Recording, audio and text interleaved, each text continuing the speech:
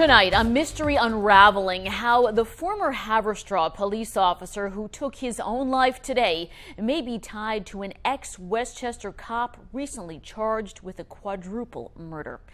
This is News 12 Nightside. I'm Suzanne Colucci. Tonight, multiple sources are saying the former cop who ended his life as FBI agents were pulling him over today in Rockland was actually wanted for questioning about his ties to ex-Briarcliff Manor cop Nick Tartaglione.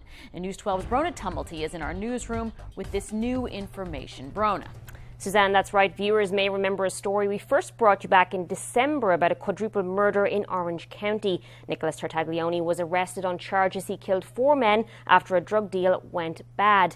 Now it appears the feds may have wanted to question Tartaglione's friend, an ex-cop who took his own life this morning.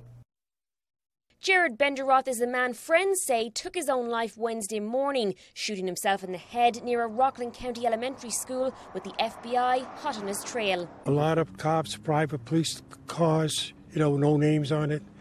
I seen the sheriff's department cars there, the state police, and that's about it. The retired Haverstraw cop who had previously worked with the NYPD allegedly killed himself after federal agents pulled him over on Rossman Road in Thiells.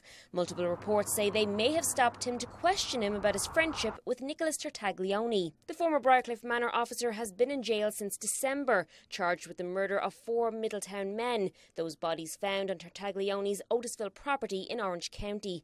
Investigators say he killed them last year during a drug deal gone bad. Sources say Tartaglione and Benderoth were close, neither a stranger to the gym. Benderoth regularly competed in strongman competitions. Now I kind of suffer from a severe case of high self-esteem.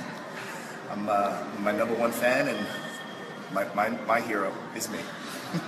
But in spite of muscles big enough to push a truck, friends say he was a gentle giant, and they're now shocked he's gone.